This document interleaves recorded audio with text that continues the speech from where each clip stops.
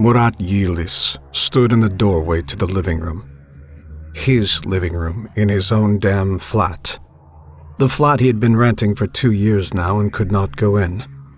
The bulb had blown the night before and he'd forgotten to change it. There was nothing in there except his own furniture, his own things. A deeper rectangle of flatter reflective black on the back wall was nothing sinister. No mirrored black hole leading to abyssal realms. Just his mounted plasma TV screen that would cast its own light if he could only turn it on from the narrow hall. It reflected his own squared shoulders back at him, a vaguely outlined shadow man, grown into his adolescent fat and heavier set frame. A stocky veteran of random scrawny aggressors on match days and Saturday nights. Here he was, stuck on the edge of his own living room, laminate like a child. The bulk of the second-hand sofa was nothing more than that, hiding nothing behind it but cushions and a rug. He could make out the chairs and the glossy rags of old magazines Cheryl left scattered about the place. Murat clicked the switch out of habit, but it didn't do any good. Of course not. He strained his ears. There was nothing there. Nothing to hear. He should close the door. Forgot about it. Go into the bedroom instead. But he didn't like to think about the living room being a box of darkness so near to where he slept. Cheryl complained about sleeping with the lamp on, even though he turned the dimmer all the way down when she stayed over. But even with her beside him, he couldn't bring himself to turn it off. Murat still kept up his childhood habit and drifted off to sleep as he had always done, with his eyes glued to the straight line of light under the bedroom door until his eyelids grew too heavy. He swallowed, forcing himself to look away from the gloom and focus on the door handle. He should close up the darkness and walk away, leave it to the morning sun to lance through the blinds and beat the dark back into sulky corners. Murat made to shut the door, safe in the corridor of 60-watt illumination. But something stopped him. His faltering hand fell back to his side. He realized what it was. The room was not only dark, it was silent. Not the silence of a brightly lit room, or even the silence of a mood-lit one, but a different kind of silence altogether. It was a sound, or rather an absence, that he had never truly heard before. From the recesses of his memory came the half-forgotten face of 13-year-old Tommy Dinaj, wide-eyed and pale. Have you ever listened to it? A shiver ran up Murat's spine, exactly the same as back then, and for a moment he was nearly returned to that night. Listen to what? 13-year-old Murat had asked. And Tommy Dinaj, never rattled by anything, had looked as if he was about to wet himself. He'd leaned in, looking at the sunset, as if the sky might betray them, and whispered, "The dog." Now in his 30s, Murat could still say, hand on heart, that he never had. The hum of electric formed the background note of Murat's early life. Its buzz permeated his first memories. Light flooded those memories too. Banks of soft night-like glow holding back the shadows, the harder orange wedge beneath the partly open door. Light chased him down corridors, humming along wires, yellow, neon, halogen, glaring loudly. All his life haunted him. There was something concrete about light. Its shafts and slithers, sharp-edged and neat, always in hard straight lines, except when thwarted by shadow. Light flooded the paths, the car parks, the stairwells. Light chased his shadow, his proud companion in the playground, and paled it, reduced it, drove it back to cling around his feet. Murat was drawn to shadow the way that some were drawn to venomous snakes. In the estate, shadows were forbidden fruit, not the juicy kind, the kind that killed you. It was in the darkness. It was the darkness. It made shadows thicker, quieter. It watched from beyond the edges of light where the bristling forest of cameras couldn't see, and it was patient. They talked about it like that. Like it was real. Like it was alive. At first, young Murat thought they were talking about the dark itself. Some of the adults probably were, but not all. Some talked about it in ways that made no sense, as if there was something else, something in the dark as well as of it. Sometimes, after his dad died because his heart hurt so much it stopped, and Murat had to wear dark clothes for the first time. Murat crept out of bed and through the pool of nightlight green illuminating the carpet to peep out into the night. His mum said dying was like going to sleep for a really, really long time. But you also got to go and live in the stars and look down on the people you left behind. Murat's heart still hurt for his dad, but he was afraid that if it hurt too much it would stop too. So after the funeral he took the black jacket and matching trousers out of the cupboard and stuffed them deep into the kitchen bin, in case dark colors attracted the darkness to come and take you away to the stars. The night sky was hardly ever clear enough to see the moon, let alone the constellations. Tangerine-bellied clouds blocked them out, obscuring the twinkling eyes of the dead. Light pollution, said Auntie Connie, who wore tiny polar bear earrings and smelled like flowers. It's not natural. Little Murat tiptoed to his window one night when he couldn't sleep and wondered who else was looking down on him. How many bright eyes were up there, peppering the sky? He was glad they couldn't see him. A dusty blanket of burnt marmalade reflected the streetlight fog back down into the concrete and glass. The square below Peregrine House was fully lit, ringed around with CCTV. Teenagers on bikes with rainbow lights in the spokes did tricks and gathered in the center, in full view of the buildings, reflective gear shining. They joked and laughed. Music played, but they stayed in the well-lit spaces. Murat wanted to join them, but he was too small. They seemed small too, as small as him. Smaller. Matchstick figures, toys of whirring colors. The hum of energy buzzed in the air. When Murat was 7.5, Casey Richards went into the dark and never came out again. Adult Murat couldn't remember Casey Richards. Whenever he pictured Casey, he could only imagine a mirror of himself at that age. The face obscured as if by a sunbeam glancing off a window.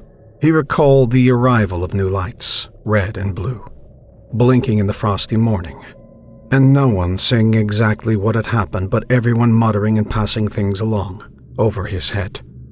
The flats becoming an echo chamber for the glum murmur of rumor. Casey's name became a fable, a playground mystery only half remembered. Someone said Casey had chased after a ball and no one could find him. When the sun came up, there he was, the light peeling back the darkness like a duvet to reveal him on the ground. They said it looked like he was sleeping. They never found his ball. When Murat was 11 3/4, the old man from downstairs died in his sleep. Murat's mother said she'd come in to clean as usual and found him in the chair with his TV off, the light bulb blown, fuses tripped by a power surge. The flats were old, and so was the wiring. Murat heard his mother on the phone to her sister, relaying the moment she found him and the shock, the terrible shock, repeated over and over. But it was the little phrase, "He died in the dark, Connie. He died in the dark, all on his own," that stuck in Murat's mind. He hovered in the hall between his bedroom and the kitchen as his mom poured out her story, thinking about Casey and the missing ball, the dark corners of the estate, the teenagers who never strayed into the shadows. But it wasn't either of these two incidents that prevented a grown-up Murat from setting foot into the darkness of his own living room in Luton.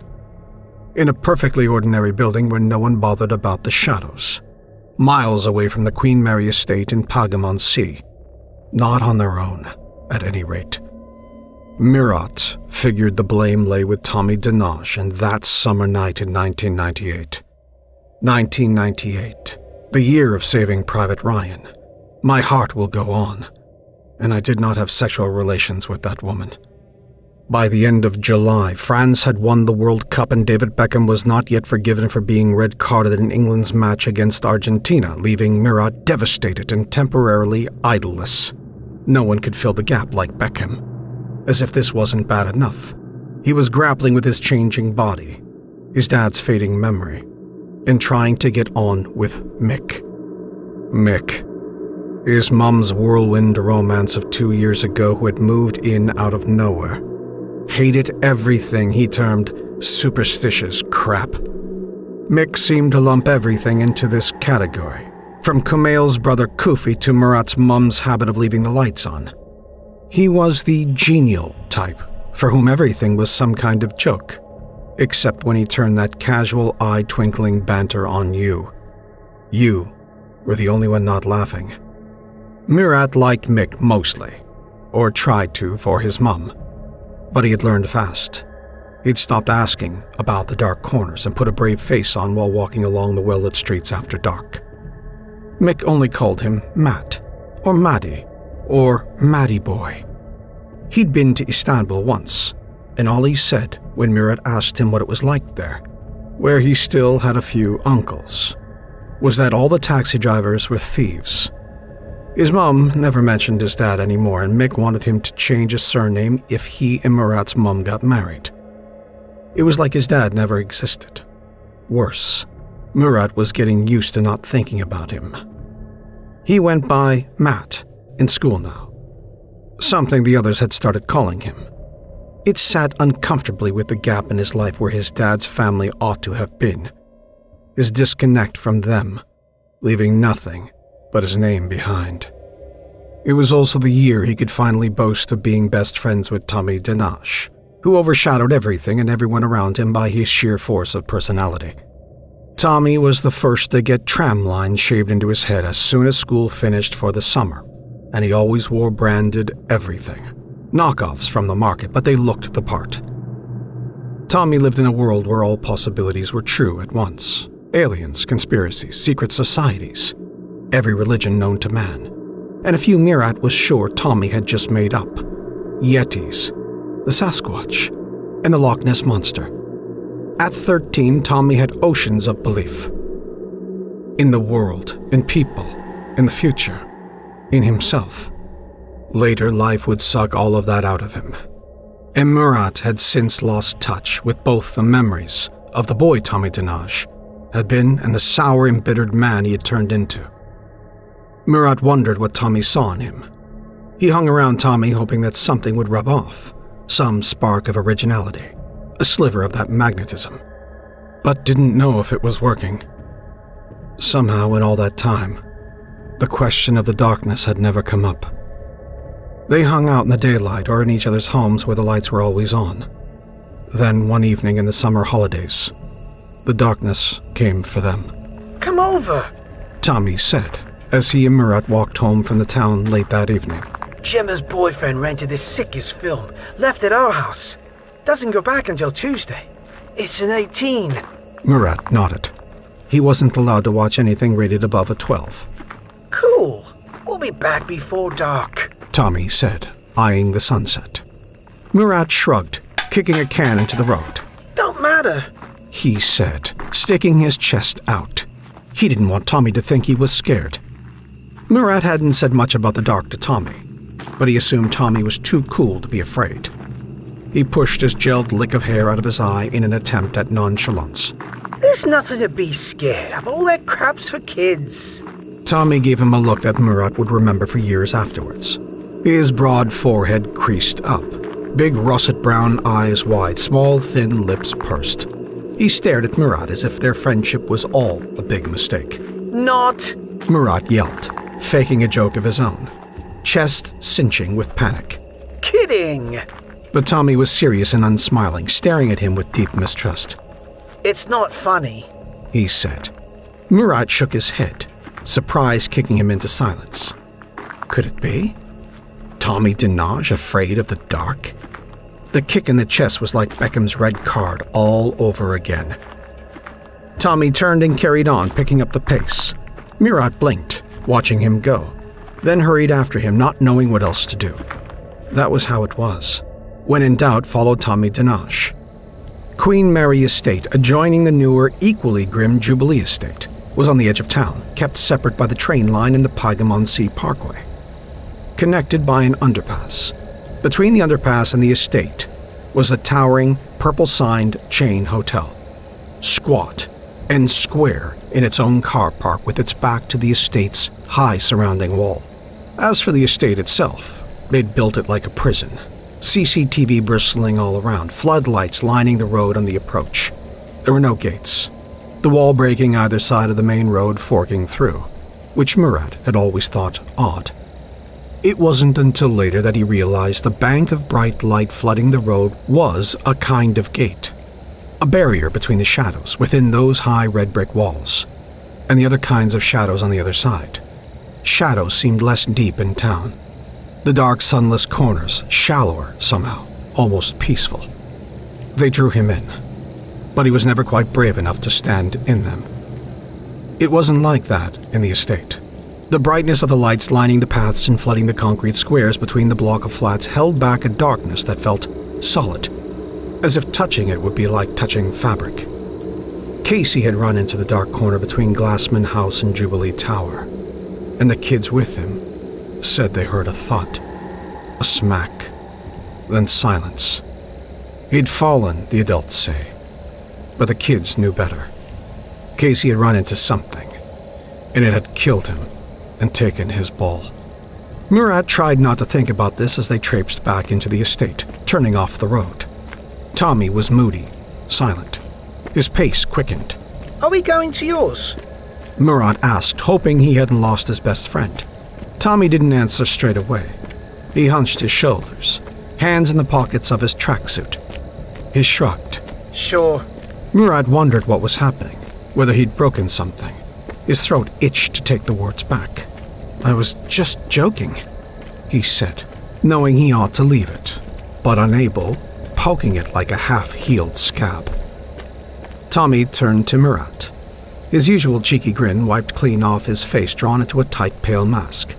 Have you ever listened to it? He asked, hoarse, as if someone or something might overhear. Murat froze. His chubby, wide stare reflected back at him in Tommy's russet brown eyes. Listen to what? Tommy swallowed, glancing up at the sunset colors washing across the summer sky. The dark. A shiver crawled up Murat's spine. What you mean? He didn't want to admit he still slept with a touch lamp by his bed on low, his lava lamp glowing on his windowsill, and the door cracked ajar, so the light from the corridor could stop anything. He hesitated, tripping over the idea. Anything. Getting in that way. But he didn't seriously believe there was anything there, he told himself. It was like Mick said. Superstitious crap. He shook his head. Have you? Tommy darted a look over his shoulder into the estate, and hoiked Murat away from the wall by his elbow. He bent to Murat's ear, nearly pushing him off the curb into the road. Went into my sister's room once, he whispered, breath stale with the illicit cigarette they'd shared on the walk home. She was out. No lights on. Window was open. He tugged Murat back as a car raced past and bundled him further down the pavement. You ever do that? Just listen to the dark outside. Murat shook his head. Tommy's eyes were watering now, unblinking and wide. It makes this sound like a really quiet sound. Like there's something there. Something in the room with you. Like a kind of breathing. He channeled an almost silent breath of air against Murat's ear, and the hairs prickled up all over Murat's arms and the nape of his neck. I swear, on my mum's life. Murat nodded, believing. In the moment, it was almost impossible not to believe Tommy Dinash, no matter what he said. Later, he thought it was the breeze forcing itself through the window crack, the blood ringing in Tommy's ears. And yet, no matter what he told himself Tommy heard or thought he heard, Murat never switched off a light to listen for himself. They entered the estate together, Murat's pulse quickened by the thrill of Tommy's tale and their reforged camaraderie, heading for Peregrine House. The streetlights were already on, although the sun wasn't fully set, and Murat couldn't recall anything being amiss as they passed the row of shops, bookended by the Chinese takeaways and the Blockbuster. The estate was a mishmash of post-war flats, rows of garages, and parallel streets of council houses. Jubilee House adjoined it. More blocks of flats, council houses, and amenities, and as bristling with lights and CCTV as its older neighbor. Both were contained by the high wall, which was the subject of frequent residential complaints by newcomers. After a few weeks, they stopped complaining. Not even Mick complained anymore. That bothered Murat. Peregrine House was a pale, weather-streaked 5-story building from the 1960s, one of the first blocks of flats to be built on Queen Mary Estate, surrounded by several other blocks like it in a square, spindly trees planted at intervals along the street leading up to it. Murat didn't like the trees. They were always sick and half dead, and now the leaves were an unhealthy, bitter yellow on the edges. They came to the front entrance, brightly lit inside and out, cameras blinking at them as they jostled through the main door. The lift was dodgy, and usually reeked of ammonia and Mr. Carmichael, so they opted for the stairs. Halfway up the second floor, they bumped into Kumail, Adi, and Emmanuel, trading Pokemon cards. Emmanuel was sitting on the top step with his back to the stairwell, long black legs outstretched, knees grazed, in his knockoff Arsenal shirt and football shorts. Kumail was below, thick glasses slipping down his broad nose, his card album on his knees. Adi, gelled dirty blonde curtains quivering in symmetrical speech marks on either side of his forehead, was dribbling his football in the stairwell behind them and bouncing it from foot to foot, arguing with Kumail about what his Venomoth was worth. Murat wished he was good at football, as Adi and Emmanuel. He couldn't kick a ball even halfway straight, and was last to be picked for everything. At 13, he'd never heard of dyspraxia, and neither had anyone else. Even if they had, Murat reasoned bitterly later on it would just have been another synonym in their game teacher's vocabulary for bloody useless. He didn't know much about Pokemon either, not as much as they all did. So he hung back out of habit, as Tommy went first. They greeted Tommy with the usual enthusiasm, but Murat hovered on the bottom step, hands in his pockets, until Emmanuel waved him up. "Oi, mate! Beat my high score!" He handed Murat his phone, small black squares blinking on the tiny screen. Murat plonked himself awkwardly on the step below, conscious of taking up far more space on the stairs than his athletic classmate. He knew he couldn't beat Emmanuel at anything. Inevitably, his snake ate itself and the game ended 30 points off Emmanuel's top score. He handed it back and Emmanuel grinned. "I'll beat it this time. You ready?" Murat nodded, settling on the steps as the debates and card swapping continued around them. This distracted them for some time, until the sun died and the shadows crept up over the concrete, crawling up the stairs. Adi was the first to notice. Guys? Murat frowned as Adi punched his arm. What? Look! They hadn't noticed the sun going down and the lights coming on, as they usually did. Except that, this evening, one of the lights was out. The shadows thickened on the stairs below them, gathering, creeping.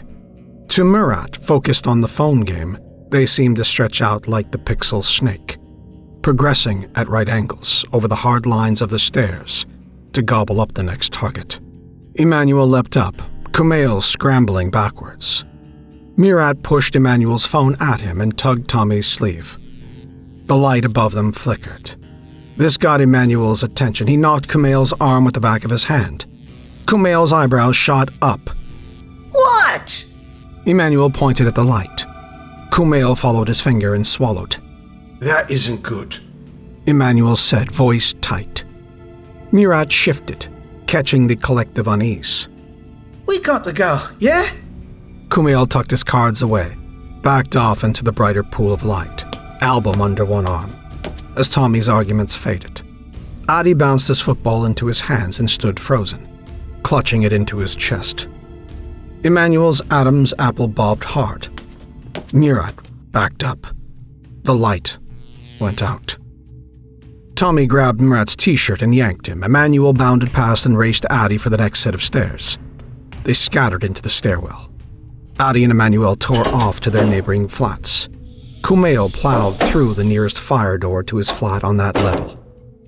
Tommy and Murat got to the lifts, and Tommy jabbed the call button with his elbow.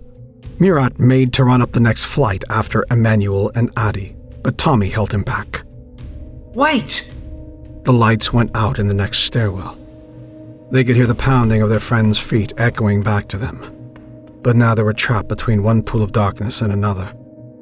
Murat could see the dull glow of the dirty light fittings on either side, still lighting the stairs themselves as they spiraled upwards.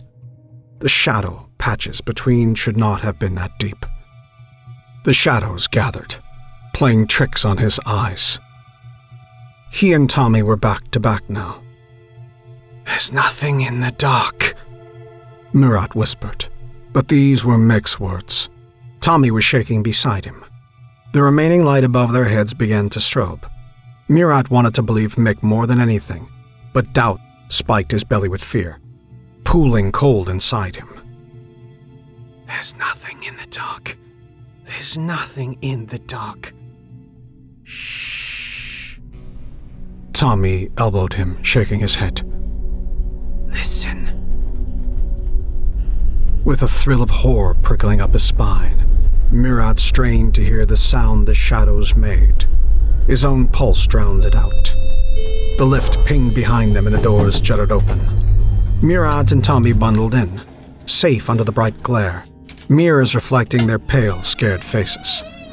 The light strobed twice in the stairwell they'd just left and blinked out. The shadows surged to connect, washing over the floor in front of them like a pool of dark water. Murat backed all the way up against the mirrors as the lift doors stayed stubbornly open. Tommy jabbed at the 5th floor button over and over. They wouldn't close. It would be shit in a zombie apocalypse. Murat wished like hell he hadn't thought of that, trying not to imagine lumbering corpses drooling up the stairs in the dark, seeking brains. Nothing to stop them, as he and Tommy were trapped against the sticky mirrors, with no weapons and nowhere to run. The doors finally jutted shut. The darkness fought the narrowing wedge of light, pressing greedily in. Murat thought he saw something between the closing crack. Something forming in the shadows. A shape looming out of the darkness and leering at him. Not a face. Not exactly. Not a human face. The lift doors pinged at last, closed and solid, and they both sagged at the same time. Safe in their small cage of light. Did you see that? Murat whispered to Tommy, whose pink-tinged eyes were moist with terror. Shut up! Tommy pressed his fingers to his lips. They listened. The lift didn't move. Was that something outside? A movement.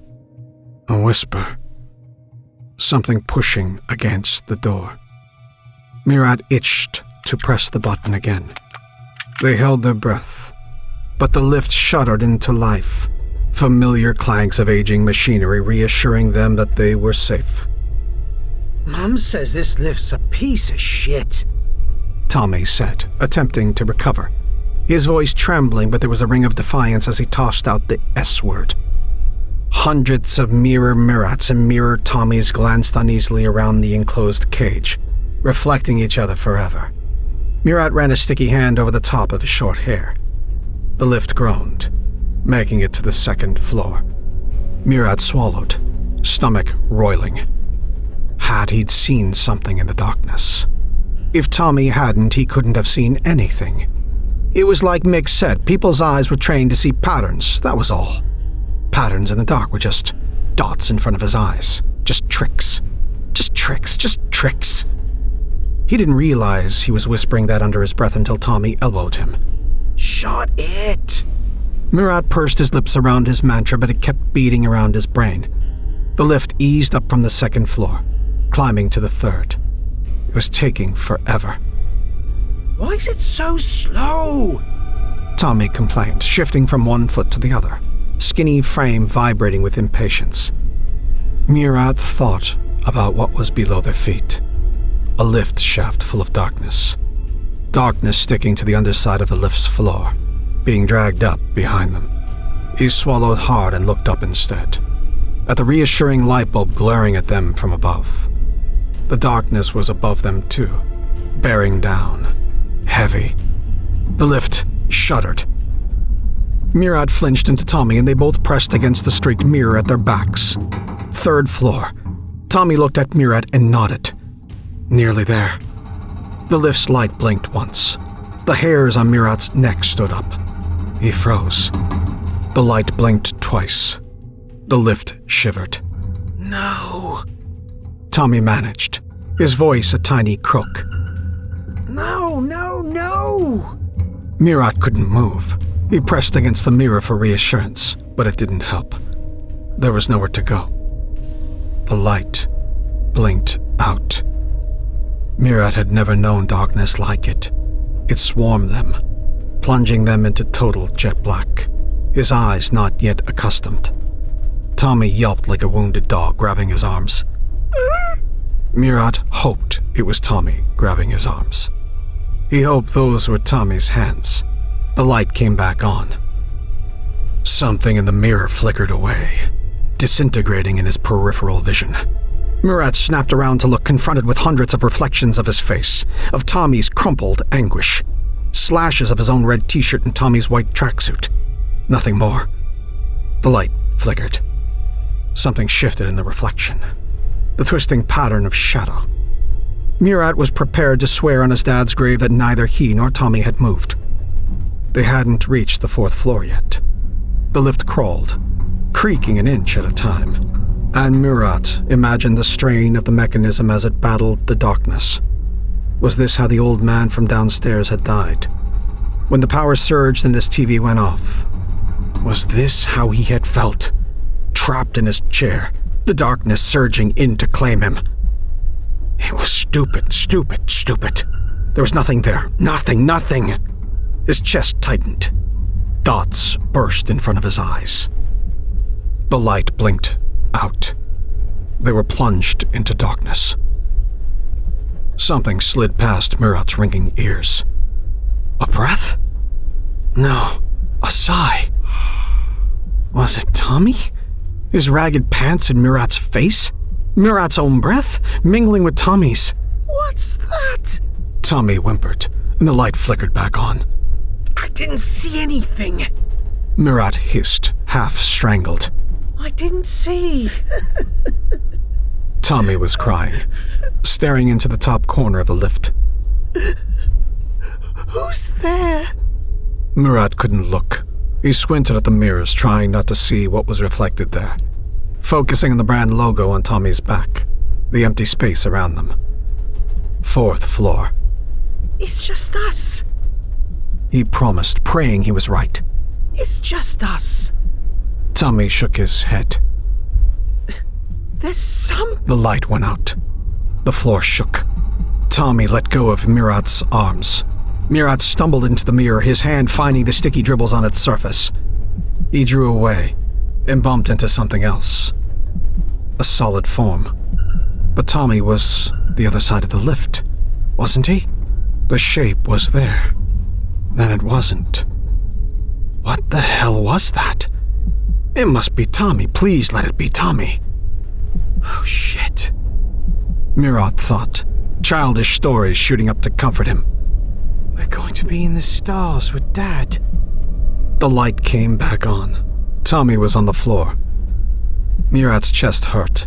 He took a gulp of air, forcing his legs to cooperate, and shakily lowered himself into a squat. Tommy? The light flickered. Tommy! Stars burst in his vision. He forced himself to take a deeper breath, his own hammering pulse ringing in his ears. Tears blurred the white, limp form, and Murad was too scared to touch him in case he was cold, in case he was sleeping, in case he was in the stars. He swallowed hard and forced himself to touch his best friend. He wasn't sure what to expect. Tommy's shoulder was solid, bony under the light jacket. Murad thought you could tell a person was dead by the way they felt, but Tommy felt the same. Was that right? That didn't seem right. You were supposed to lose something, weren't you, when you died? He had imagined the body being hollow, almost, after death, lighter, not weighted with resistance. He tried to pull Tommy onto his back, not thinking about things like first aid, or if he had swallowed his tongue. He would cringe later, looking back. But Tommy's eyes were open, and he was still crying, and not dead at all. Tommy whimpered. He looked up at Murad with wide eyes, moist with fear. His small, thin lips struggled to form his question, and when he spoke, a shiver lanced through Murad, turning his bladder to water. Did you hear it? Murad shook his head, fear clenching his stomach in a leaden fist, shaking all over, tears rolling down his cheeks. Hear what? Tommy whined but didn't reply. The doors opened. Murad grabbed his friend and hoisted him as hard as he could, Tommy finding his feet and whimpering, urine stains soaked through the front of his trousers, dripping miserably down his leg. The lights lined the corridor, leading to Tommy's flat. They stumbled out of the lift as the doors jutted shut behind them. The corridor lights were misbehaving, dimming with an angry hum. That was all Murad could hear, the hum of electric as it fought against the dark. Did you hear it? Tommy whispered, whole body shaking. Shut it! Murad returned, nerves taut as a guitar string. Now in the corridor there was nothing to hear but the comforting sound of the lights.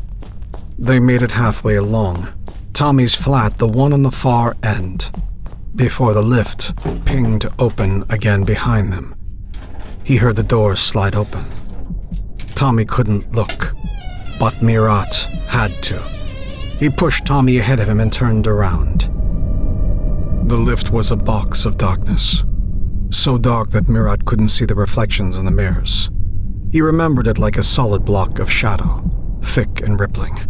It spilled out of the doors into the corridor in a wave as the nearest light blinked out. Murad pulled Tommy with him and ran, the shadows at their heels, and pounded on the door of Tommy's flat until his mum opened the door. Murad remembered Liz Denage as a skinny scarecrow woman, straw-colored hair lying lank around her hard, angry features. Always in baggy cardigans that hung loosely off her shoulders, and baggy gray pajama bottoms she had to tie tightly around her waist. She didn't say a word, not about their frantic, garbled explanations, their terror, or about Tommy wetting himself, although Murad was sure she'd noticed. She let them into a flat smoky with candles, their dim flames casting odd shapes over the walls. Generator's gone funny or the fuses or something, she said, and pointed Murad to the phone. Call your mum. She'll be going mad. Tommy ran into the bathroom with a large wind-up torch but didn't lock the door. Murad sat in candlelight, and Liz Denage gave him a plate of beans on toast, and the shadows twisted around them in the strange warmth of the flames. And the darkness stalked through Peregrine House until he wasn't sure what was real and what he had imagined. But he didn't joke about the dark again, and he never entered a room with the lights off. Alone in chilly, drizzling Luton, light years away from those terrified boys in the lift, Murad dragged himself out of his memories. He was a grown man. This was his flat. There was nothing in here to frighten him. His hand shook as he lowered it from the switch, staring into the depths of his darkened living room. There was nothing to be afraid of. There was nothing there, he reasoned, nothing at all. And yet it was as if the room was full for the first time, full of something he couldn't see. There were shapes within, rounded, bulky, shifting as he squinted, only to settle in the form of his own well-worn furniture. But around them, the shadows gathered, dim and nebulous, and pregnant with something denied him. All darkness was the same, surely. And yet, it was not like the darkness of the estate he'd left behind, not like the swallowing corners and stealthy flight of what lurked there, if anything ever had. He was too old for all that, he told himself. Too old for that now. Yet this was different somehow. Safer, emptier, in a way he couldn't name. He'd turned and faced the darkness that night. He reminded himself. Maybe this was the night he would step towards it. For the first time in his life, legs quivering, Murad took a step into a room without the lights on. He nearly bottled it, darting back as something swam by his peripheral vision. But there was nothing there. Nothing to get him. A small moth, disturbed by the light in the hall, fluttered out and flung itself upward at the light. Murad watched it battering itself against the hot bulb, scorching its own wings, enthralled to the light's blazing tyranny. He closed his eyes and stilled his rapid breaths to quiet in his racing heart. For a moment he thought he was going to be sick. His face prickled hot and cold. His stomach roiled with tension. Then, he stepped back into the dark. He balled up his fists in case something grabbed his arms or bumped into his back. Seconds passed. Nothing happened. Little by little, Murad forced his bunched muscles to relax. He forced himself to breathe in a gentle rhythm and let the pressing shadows envelop him. They were only shadows after all, intangible, insubstantial, but engorged with some quality of their own, and a sound he had never heard before. Murad closed his eyes, and for the first time in his life, listened to the sound of darkness.